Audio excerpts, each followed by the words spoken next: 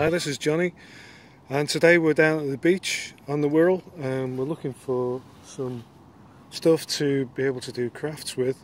We've had a high tide recently, so there's quite a bit of stuff that's been washed up on the high tide mark, so we're just going to have a wander along and see what we can find. There's quite a lot of feathers on the beach. I think the tide's been up over the marshes and washed out a lot of feathers, so we'll collect some of these in our bag and we'll see if we can find a use for them later. The beaches at the Wirral are terrific for razor shells and cockle shells, so we're going to pick up some of these and we'll keep them in our little bag here for later. The dogs are helping collect stuff as well, /not. They're busy doing their own thing, and we can be busy collecting stuff here as well. There's some nice shells there. Dogs like nothing better than a good swim, rather them than me, because the sea temperature is pretty cold, even though this is a beautiful September morning on the Mersey Riviera. Every so often you get a bigger shell. Thanks, Bella. And some of these are really lovely, so we can do stuff with this. That goes in the bag.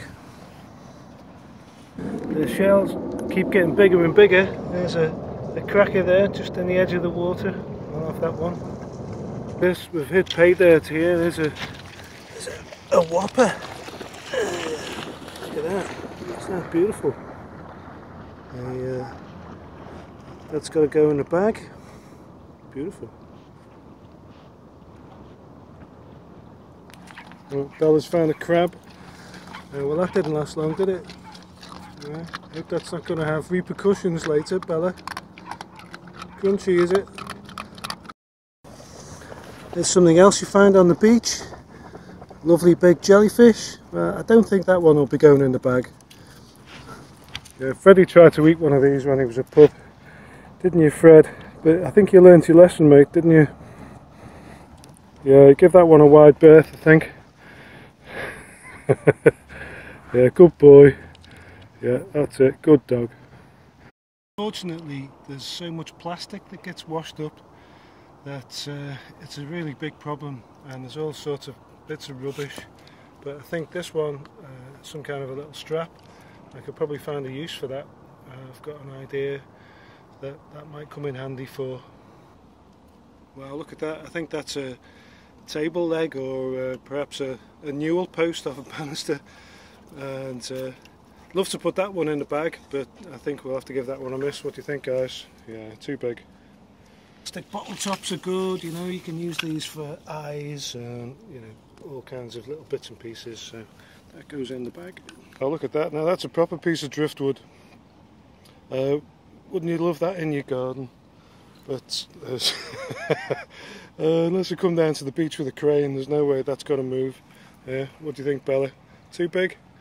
Well, it's probably been weed on by countless dogs as well, so I think we'll probably give that one a miss. Gorgeous as it is. Oh wow, look at this. They've got a cuttlefish. I don't very often see them down the beach. That is like beachcomber's gold. How lovely is that? I wish we had a budgie. That definitely goes in the bag. It's amazing what does wash up on the beach. There's somebody's trainer. Obviously belonged to a pirate. There's a giveaway there. So I found some egg cases here. I think these might be dogfish. I do get a lot of dogfish. They've been washed up on the tide line with all the rest of the rubbish. And there's also, I think I can spy, there's I think it's a sweet potato, bit of a case there. Yeah, there's one there, that's a better one, in amongst all the seaweed, in its own little nest. Lovely as that. Wow, there's a nice one. That's another case. That's fabulous. That. There's a nice square of plywood. been floating around for a while. Even got a couple of holes screwed in it. Might have been a notice board at one time, perhaps.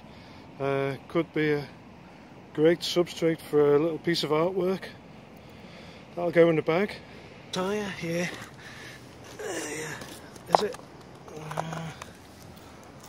Not too sure really. I think it's plastic. Yeah. Probably leave that.